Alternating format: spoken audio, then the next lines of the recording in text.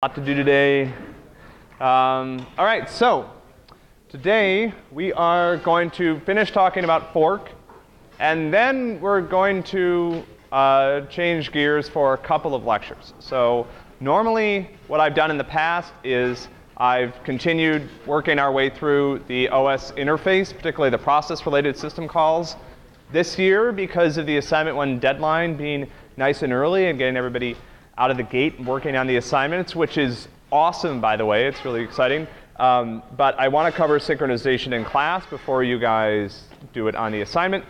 And synchronization is sort of, the wandering pericope of topics in OS. It can sort of go anywhere. So I've engineered a little transition from the end of fork into synchronization. We'll do a few lectures on synchronization, and then we'll pick up talking about the system call interface in the process life cycle. I guess maybe I'll show some of those lectures next week while I'm away. All right? OK, just a couple announcements. Please, if some of you guys have started to work on assignment 1, that's good. Everybody should be working on assignment 1. If you're not working on assignment 1, you're behind. You have a week plus 2 days to complete the assignment. That's doable, but it's, it gets less doable as time goes on. Please work on the assignments with your partner. Right? So if you've seen the collaboration guidelines, we actually ask, and I know that some of you guys have had bad experiences with partner work in other classes. So in this class, I actually expect you guys to work with your partner. Some of the type of things that might have happened in some of your previous classes where, for example, you did all the work, right? How many people have been in a partnership where they felt like they did all the work, right? Now here's the problem. I just want to point out something about human nature. Most of us have a tendency to overestimate how much work we actually do on any given project. So I suspect that if you ask a lot of groups how much work they did, the answer adds up to quite a bit more than 100%, right? And that's in general a good thing, right? It's good to feel good, right? I mean, why not? Who cares? It's a free 50%. This guy did 70%, that guy did 80%. They both feel good about themselves, and the project got done, OK? But anyway, how many people were in a group where they felt like somebody else did all the work? OK? Great. You guys are being honest. Probably everybody's hand should have gone up. So in this class, that is actually against the collaboration policy. OK? We don't necessarily have great ways of finding out when that's happening. But if we do find out that that's happening, then I consider that to be an academic integrity violation on the order of cheating. Right? You guys are not allowed to do the entire assignment or have the entire assignment done for you. OK? That's actually against the collaboration policy. Now, I'm not expecting everyone's going to get to 50-50, but you guys need to work on the assignments together. OK? All of them. Right? That also doesn't mean I'm going to do assignment 0, they're going to do assignment 1. We're going to trade off back and forth. Right? You guys need to be working on the assignments in pairs. Now, one of the best ways to do this, I think, right, and I'm going to suggest this here for the first time explicitly, is to actually program together. Sit down, find a couple hours a week, sit down at the computer. You don't have to both try to type, but both of you should be looking at the screen, and you guys can actually try to write some code together. I think particularly for the systems assignments that you're doing in this course, this is a great idea, OK? Because you may think it's faster to split things up, but every problem that you guys create in your code is going to take a lot longer to solve than you're used to. So if you have somebody sitting right next to you who's saying, I don't know why you did that, right? Or you never initialized that variable. Or that pointer has no value, and now you're dereferencing it, right? Like, that will be really, really helpful. It'll save you a lot of hours later. So it may feel like you're writing the code more slowly than you're used to, but if you cut your debugging time down by, I don't know, 50%, right? You will be happy, right? You will be out there in the spring, chilling out, enjoying the sunshine whenever that happens, maybe June, having a brewski. Everybody else will be working on assignment 3 and be like, we're done. Because you're going to find out, 80% of the time that you spend on these assignments is probably debugging. So if you can reduce that time, even if it takes you twice as long to write the code, it's a good deal. OK? So think about it. And this is a nice way to make sure that you're working together, too. OK, so last time we started talking about fork, started talking about where processes come from. Any questions about fork? All right, let me just do a little bit of review. So remember, we had to update our process model to introduce a level of indirection, right? A level of indirection was designed to allow processes to share file handles after fork, right? And so we introduced a file table that's private to each process. File descriptors that are used by read and write are indexes into this file table. The file handles are initially able to be shared immediately after fork, right? And so this was our new way of mapping to files, right? File descriptor maps to the file table to a file handle, and the file handle actually maps down to the internal file objects that the kernel maintains, right? The reason we did this was because we wanted to allow file handles to be shared after fork, and I will show you exactly why we did that today, right? When we start talking about how we can use pipes to set up chains of communication between cooperating processes, okay? And the file objects are something you guys don't really even need to worry yourselves about here, right? Okay. So remember what fork does, right? Fork is designed to make an identical copy of the calling process, with one exception. It only copies one thread in cases where the operating system supports multiple threads, right? I copy the thread that called fork, I copy the entire address space, and I copy the process file table, right? That results in both the parent, the process that called fork, and the child, the process that is being created, sharing essentially what are pointers to file handles that were opened by the parent when it called fork, okay? So I copy the thread, I copy the address space, and as a result of copying the file table, the child has these very horizontal lines that point at the file handles that the parent had open. Questions about fork? Everybody remembers this. So I will, I'm not going to mention this more than once, and I will do my best to ignore it. But if you're in one of the seats that makes that noise, and you know that it's happening, please move to another seat. It's super irritating, right? And I'm sure I'm not the only person who's annoyed. But I know that every seat probably does it in some way. Does every seat do it? Can you guys try all doing it at once?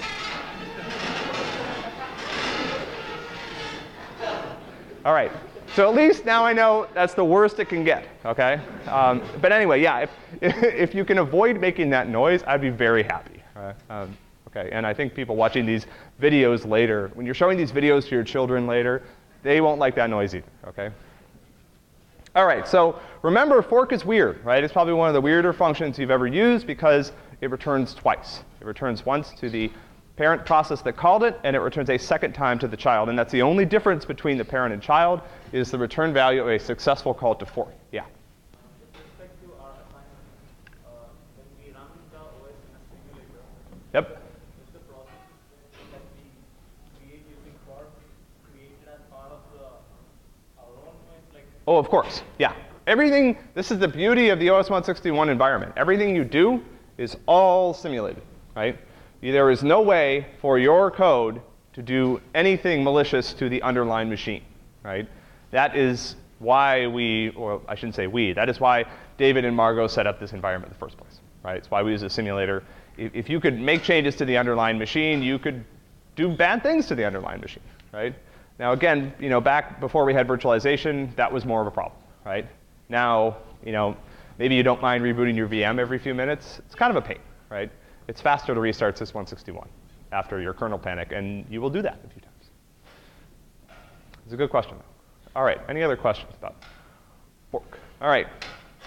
OK, so you might wonder, why have we, what have we done this for, right? It seems like we've complicated the way that we manage processes references to files, and so far we haven't got anything out of it yet. But now we're going to, OK? So the pipe system call, I think we brought up before, it's an IPC method that allows two processes to create something that looks like a file, but is not a file.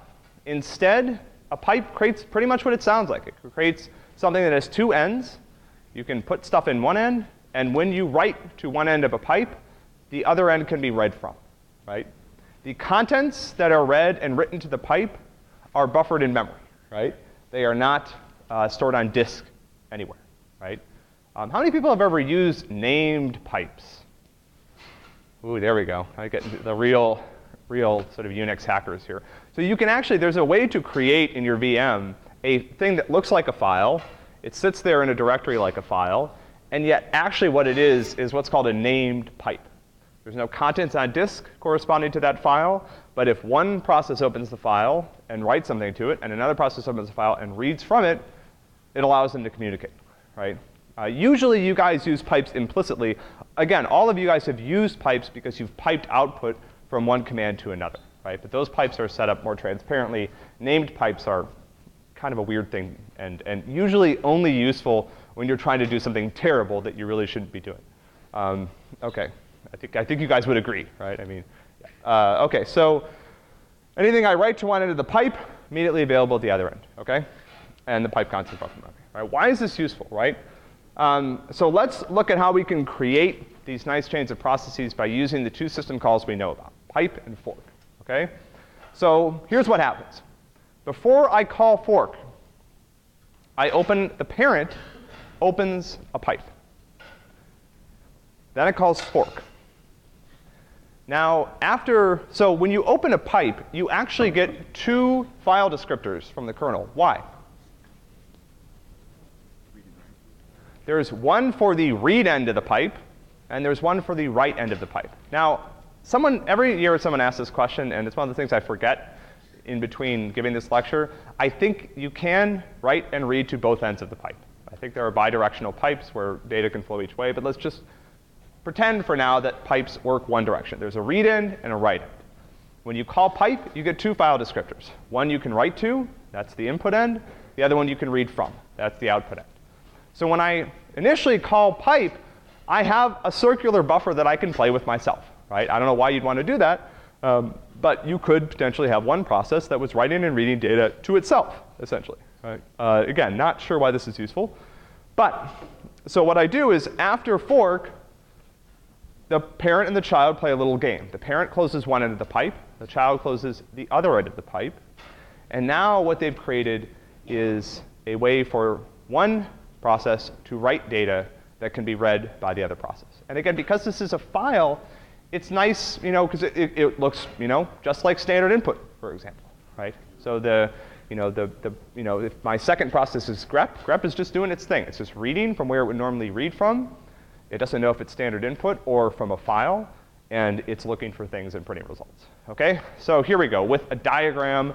OK, because I know that's hard to visualize. So here's what I do. I'm the parent. I create my pipe. Now, when I initially create it, I've got the write end and the read end. I don't know why this is a triangle. It's supposed to be an arrow going the other direction. OK. Now, when I call fork, here's what the child looks like. Now, if the child has other file handles open, those will be shared too, right? But remember, after I call fork, I'm sharing both file handles, right? So now both parent and child have two file handles open that point to the same pipe, OK? Now, the parent closes one end, the child closes the other, and voila. We have IPC. We have achieved IPC, right? Nearly 2 lectures worth of weirdness about how file handles are used, and this is the result, and this is why, OK? So here it is again. Create the pipe, 2 ends, call fork, 4 ends, close the ends I don't need, 2 ends. And I can write data into the child, which can read it, right? Here's how this looks. I'm not sure this would actually compile, but it's pretty close. I have this is my little array of file descriptors, or in this case, just ints, right? That's going to receive one file descriptor for the write end, one for the read end, OK?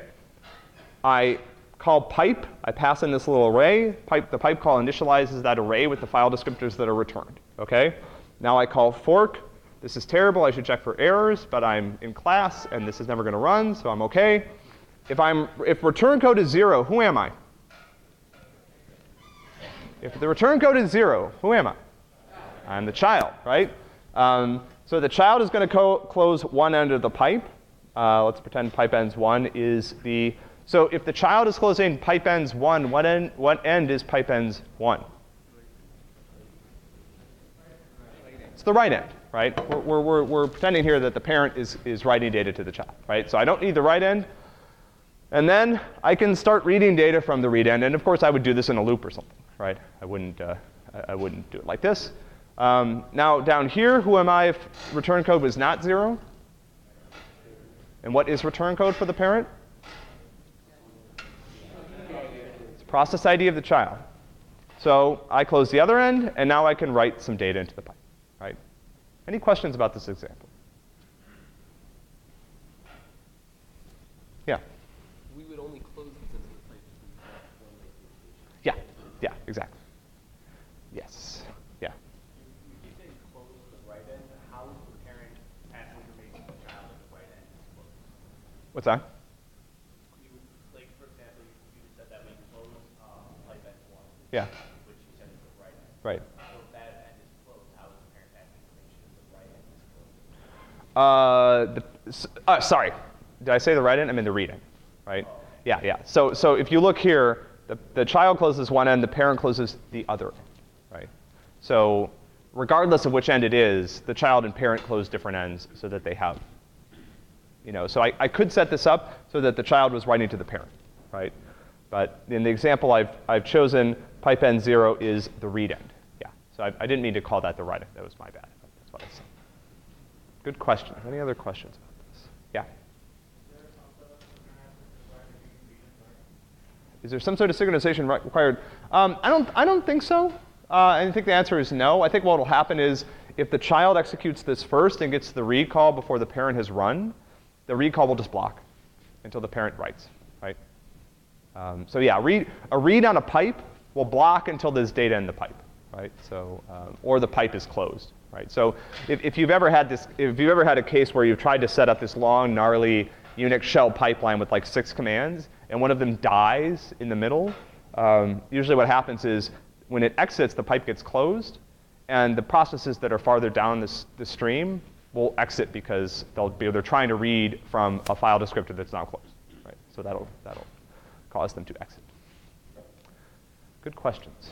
Any other questions about this example? OK, so let me, before we go on to synchronization, just let me talk about a couple of problems with fork that have been addressed by some nice engineering techniques. So the first problem is that fork ends up copying a lot of stuff. What do you think? So fork copies what? They talked about 3 main things. What's the first thing? How much state do you think threads have? Small, medium, large? Medium to small, I'd say small, right? The file table, big, small, small. So what's all this state? Contents of memory, right? Remember, after fork, the child and parent need to have their own separate address spaces. So all the content, anything that the parent had access to in memory, I have to make copies of, OK? So that's kind of too bad. Now, here's another question. When I call fork, right, what is the process that called fork usually trying to do? Is it actually trying to make a copy of itself? So if most of the processes that called fork made a copy of themselves, what would be running on your machine? Like you'd have a bunch of copies of init, right? Just not what's running on your machine, right? So normally when I call fork, and again, we're not going to go on and talk about exec yet, because we're going to stop and do synchronization. But normally when I call fork, the next thing I'm about to do is reload this child with a completely new image, right? I want to make a new process. It's not like me, right? For example, your shell, when you type a command into your shell and it executes it, that's what it does. It creates the first thing it does is it calls fork. And you end up with a brand new copy of bash. You don't want a brand new copy of bash, right? You want it to run PS. So the next thing that the child does is it calls another system call that completely wipes out the entire address space and starts over, OK? So I just copied all of this state for bash. And now the immediate thing I do next is I tell the kernel, I don't want to be bash anymore, right? No one wants me to be bash. You only need one bash at a time.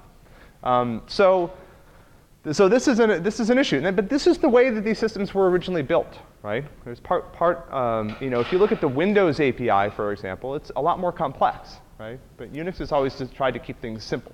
So I don't have like a fork and exec command, or I didn't initially. I called fork, made a copy myself, then I can make changes, all right? But there's been several ways that we've solved this problem. So without creating a new system call, can you guys think of some approaches to solving this problem? Particularly the fact that I'm going to copy all of this state and then potentially immediately get rid of it and go on to do something else. Any ideas? You're brilliant systems engineers. Yeah.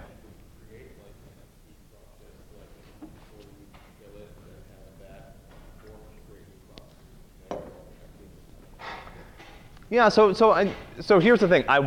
You're close. I want a solution in the kernel, right? I want applications that can continue to be able to do their own thing, right?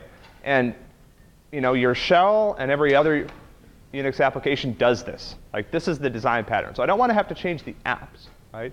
But what could the kernel do? Yeah. OK, that's dangerous, though. How do I figure out what I intend to share? How do I optimize for the common case? I just told you the common case is I fork, and then I get rid of all the state. Right? So what can I do? Yeah. Create a pointer to the memory, and whenever the child tries to write something, Yeah, so there's a very clever approach that we'll come back to when we talk about memory management that's called copy on write. And copy on write is actually applied most of the time that fork is used.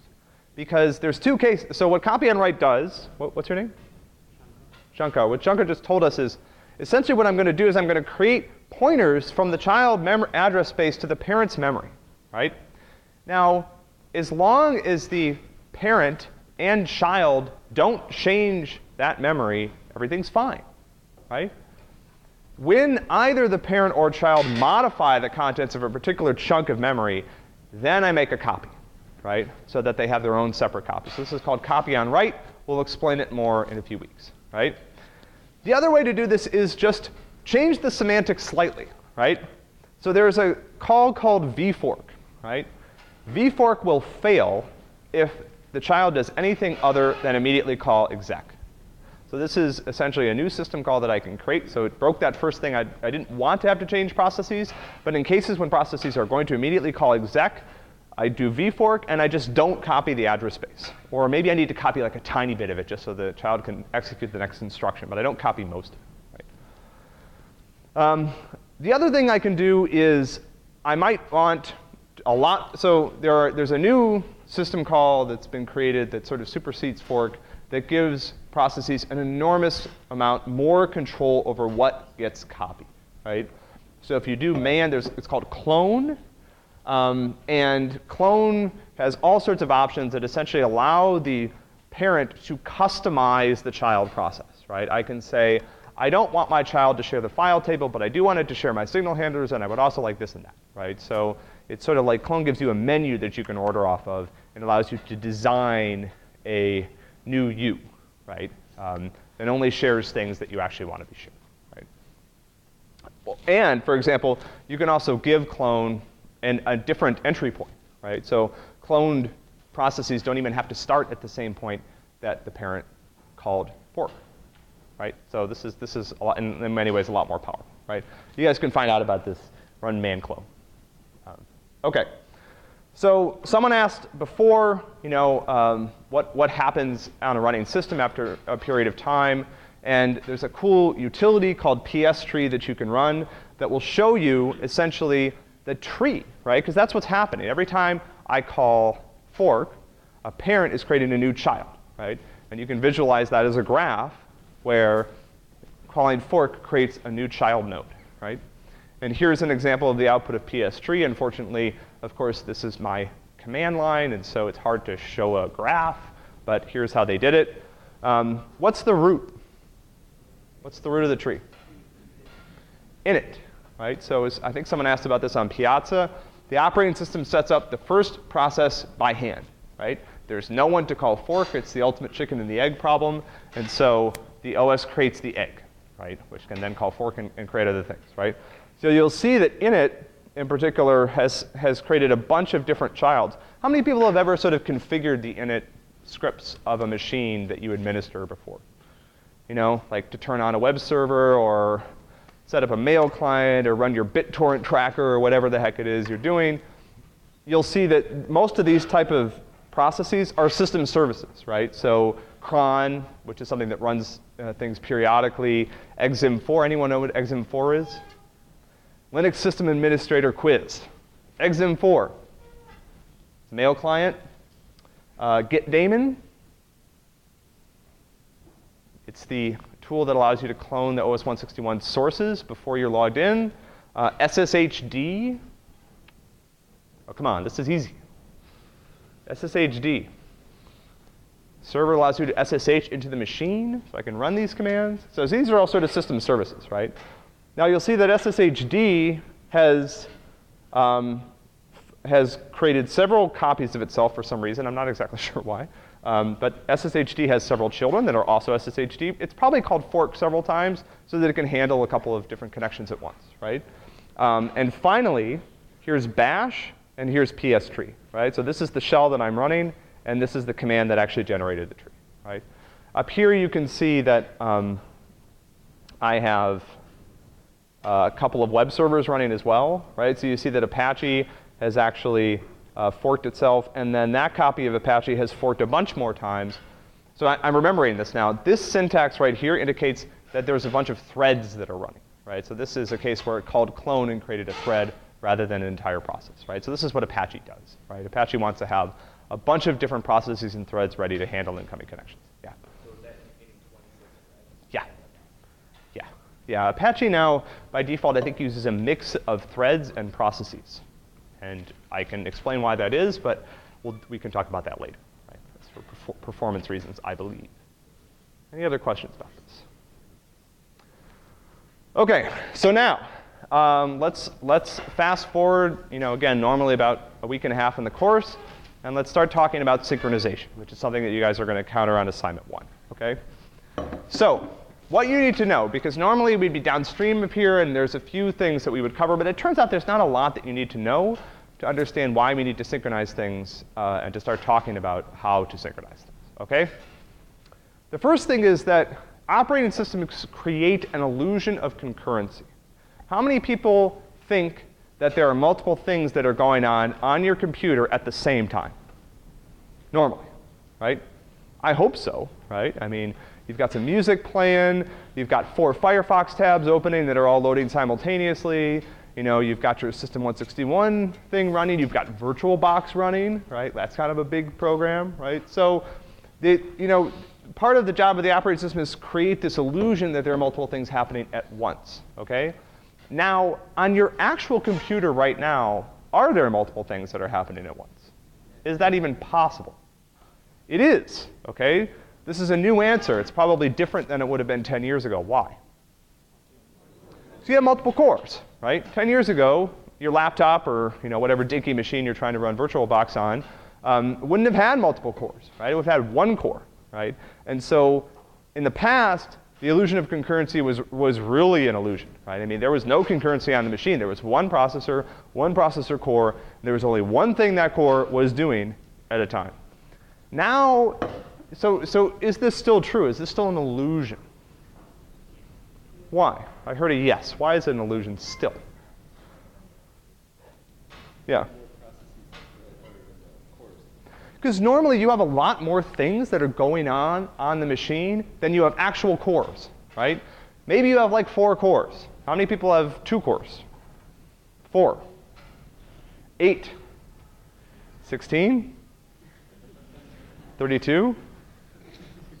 64. I think I have 64. I don't know. I'm sort of embarrassed by that, actually. I do very little computational intensive stuff on my machine, but whatever. I mean, I'm a professor, so I need to have a big fat machine, right? I've earned it. Anyway, but it's possible that unless you're me, in which some of your cores are probably completely idle, right? You probably are keeping most of those cores pretty busy. And so what's happening on a very short time scale, and we'll talk about this, we'll come back to this when we talk about abstracting the CPU, is that your system is stopping and starting things constantly, right? At a rate that is way faster than you can perceive, right? So constantly what's happening is a process is getting stopped, its thread is put away, all the state is saved, a new process gets to run, and that's how, even on a single core system, you can be having a YouTube video playing while your web browser is loading, while you're listening to an MP3 video, and chatting on Facebook, right? So the trick is, there's a lot of interesting tricks to getting that right. We'll come back to that when we talk about processor scheduling, but that's what's happening, okay?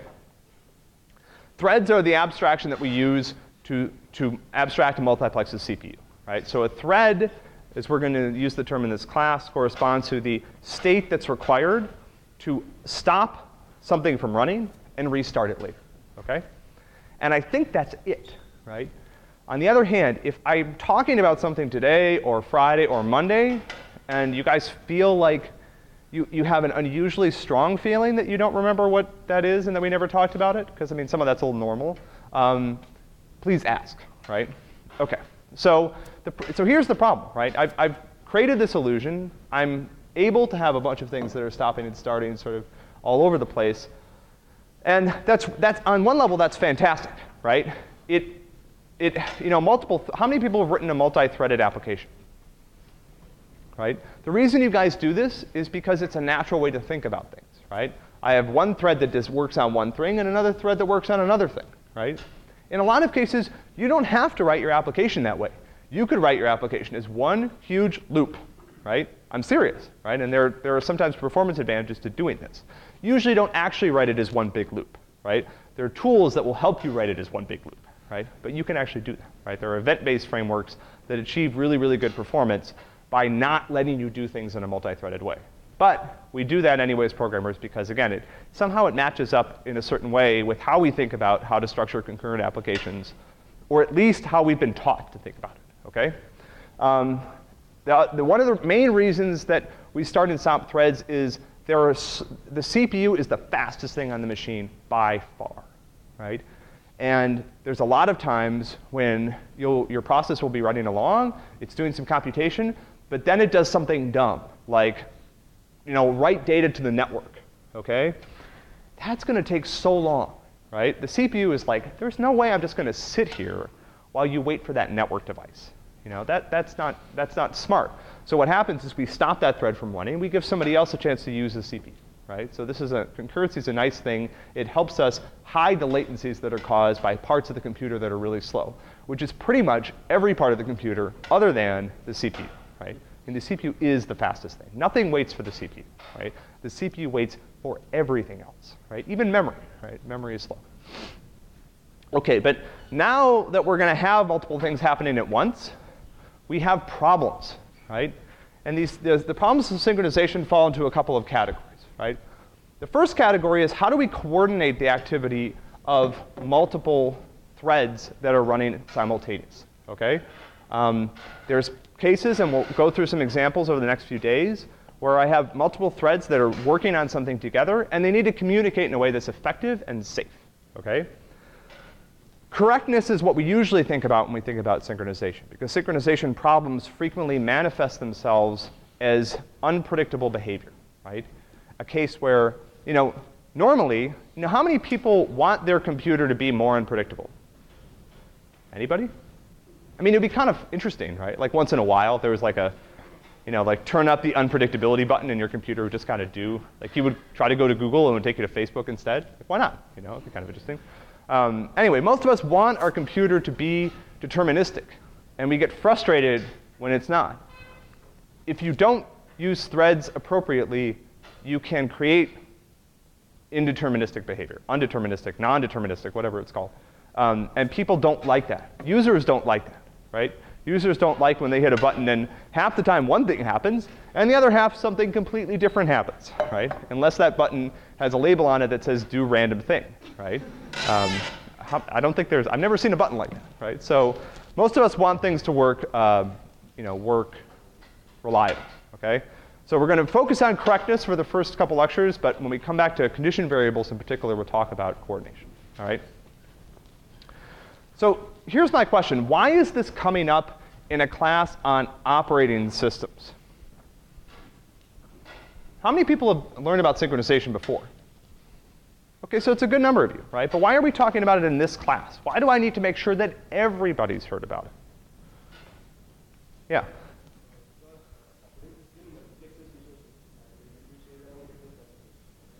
Yeah, so the operating system itself is a program, right? I thought hopefully we established that by now. And it is one of the more complicated and important to get correct multi-threaded programs that you can run, right? Again, Bash doesn't need multiple threads. You can have a completely awesome shell that is single-threaded, right? Your web browser probably needs multiple threads. You would probably be pretty sad if your web browser only used one thread, right? It's possible it could get away with only using one thread. The operating system, I'm not sure you can design a single-threaded operating system, even if you used all of your event-driven foo on it and tried to get it to work, right? So the operating system is inherently multi-threaded, and it's also really important that it be right, right? And so operating systems not only typically have multiple requests going on from applications that they have to deal with that can happen concurrently, right?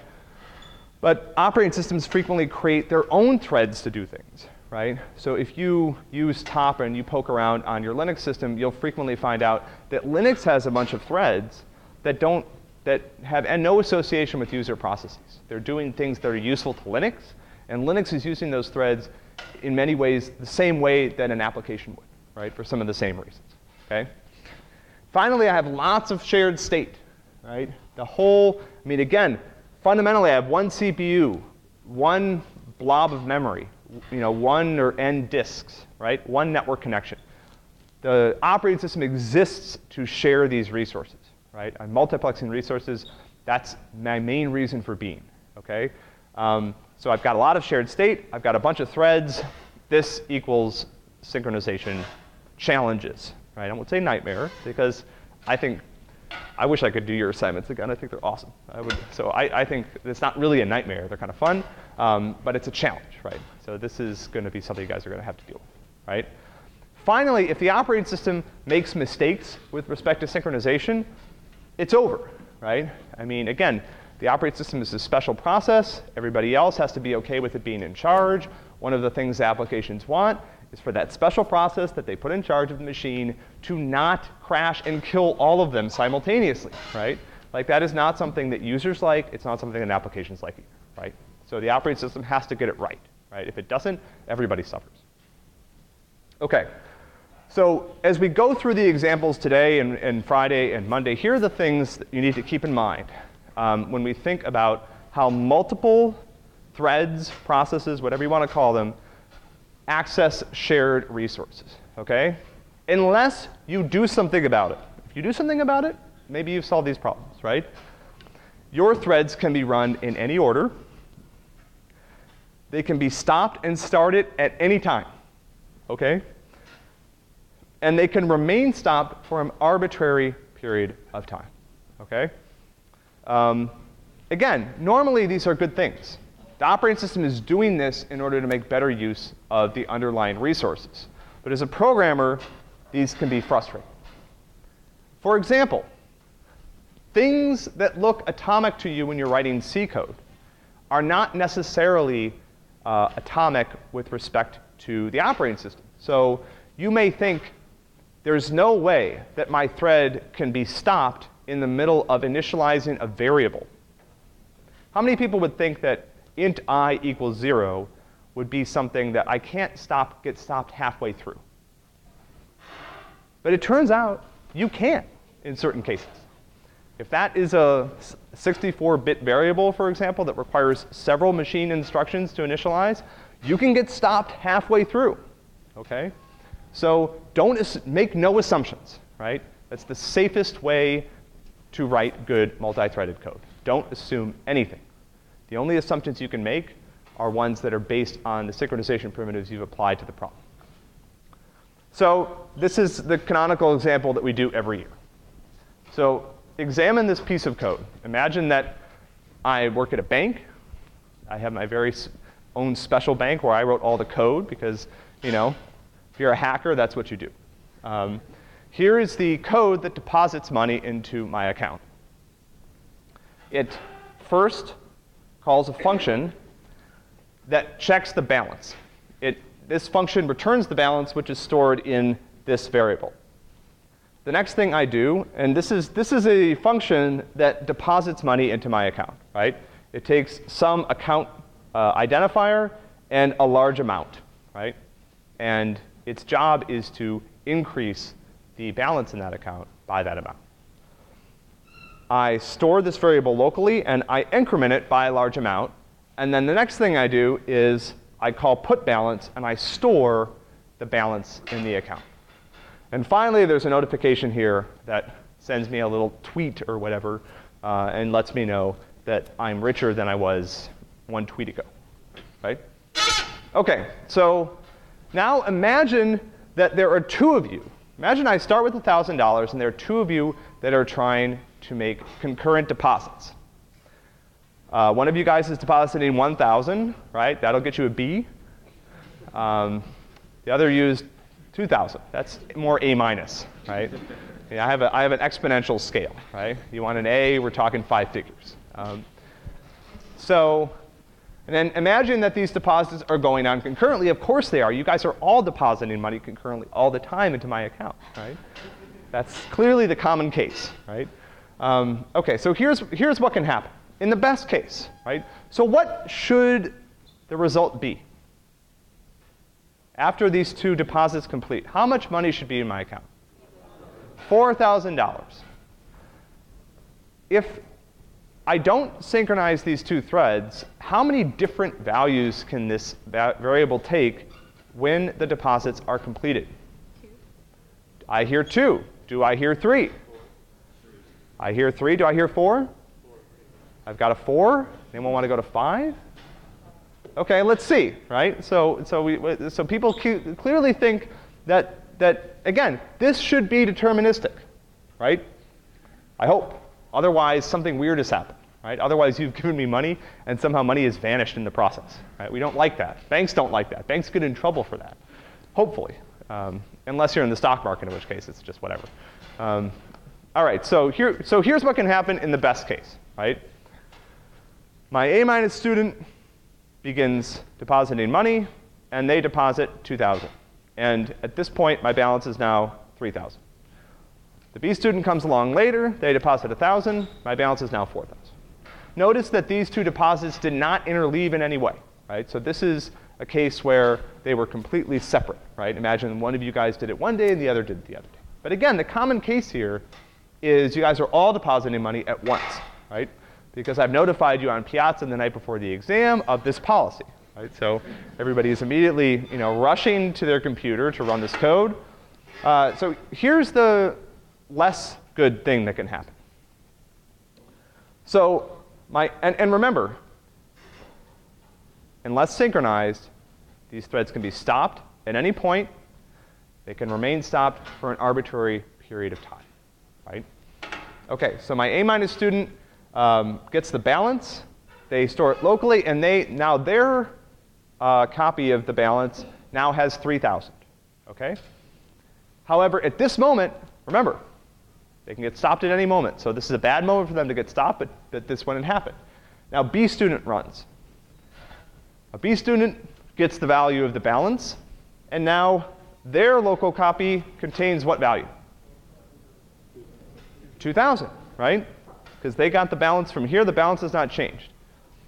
At this point, there's two outcomes, right? One is bad for me. The other is even worse, OK? In the not so bad outcome, the B student puts the balance first, which increments it to 2,000. And the A- student puts the balance next, which increments it to 3,000. OK? This is not the right answer, right? In the very bad case, it starts out the same way. But unfortunately, the A student deposits first. The B student deposits second, right? And now I'm left with only $2,000, OK? Can anyone see why this is called a race condition? Right? Because at this point in the execution, these two threads are racing. Whoever wins will determine the result. And hopefully that's not how my bank system is built, right?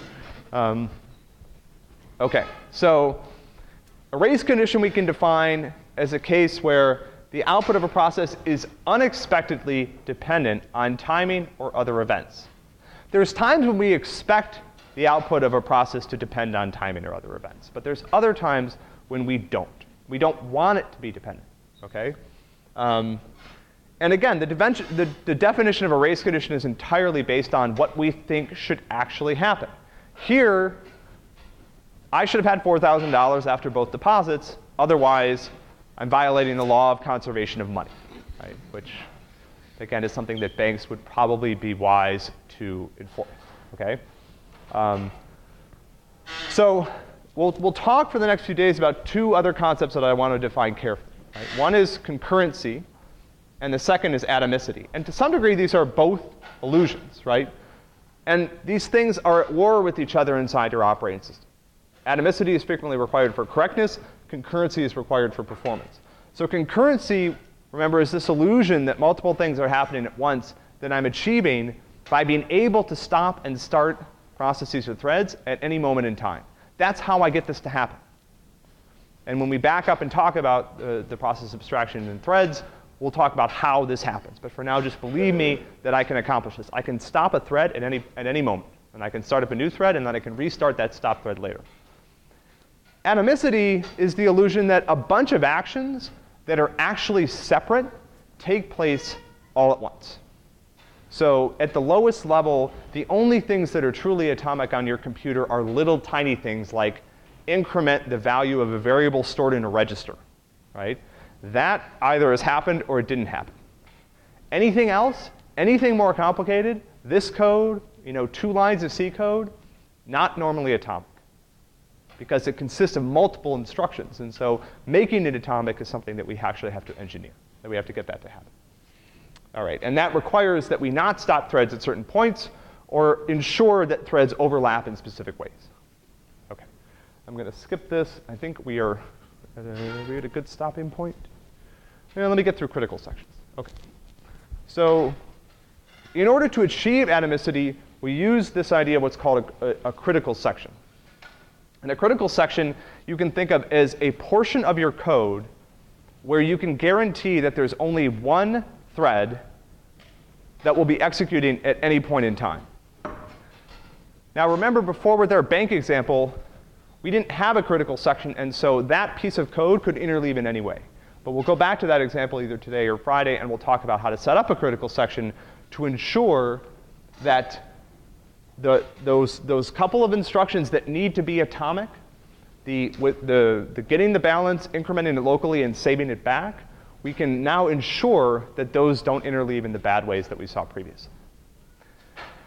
Now, these sets of instructions to every other thread that's outside the critical section will look atomic, right? So if I try to get inside that critical section and somebody else is in there, I have to wait till they finish, and then I can start. So when you start using critical sections, and critical sections are something that you guys will have to use over and over again as you do assignment 2 and assignment 3. So here's how you identify a critical section. We'll start with this again on Friday. You think, what is the local state that's private to each thread? In this case, what is the private state? What's the public state that both threads are trying to modify? The account balance, right? What's the local state? This local variable that I've created that initially stores the value of the money, right? The shared state is the account. And now, who can identify which lines are in the critical section? Not very many choices. But there's a series of things that have to happen all together. What 3 things are those? Yeah. So I start here. Yep. Yep, exactly. So lines 2, 3, and 4, these things all have to happen together. Because we just saw what can happen if they don't. If I get stopped in the middle and someone else can get in here, then what happens is they can get a stale value of the account balance and write it back later. So if I establish my critical section with lines 2 to 4, then I'm good. Now, why is usually people say, well, shouldn't line 5 also be in the critical section? It could be. So if I put line 5 in the critical section, what would that guarantee? That I always am notified of the right amount, right? And I suspect that if you run a bank, you probably do consider that to be important, right? Because even if I got 2 tweets and it was like, your balance was 3,000 and then 2,000, that might be alarming, right? And I might, call them up and be like, what's going on? No, actually, your balance is 4,000. You're good. Our programmer just decided that that didn't need to be inside the critical section, right? They probably wouldn't tell you that on the phone, but anyway. So you could put line 5 inside the critical section. It's not technically, you might argue it's not required for correctness. I would argue, again, if you're running a bank, it probably is, OK? So on Friday, we will talk about what's required of a critical section. We'll go back to this example, and we'll talk about locks.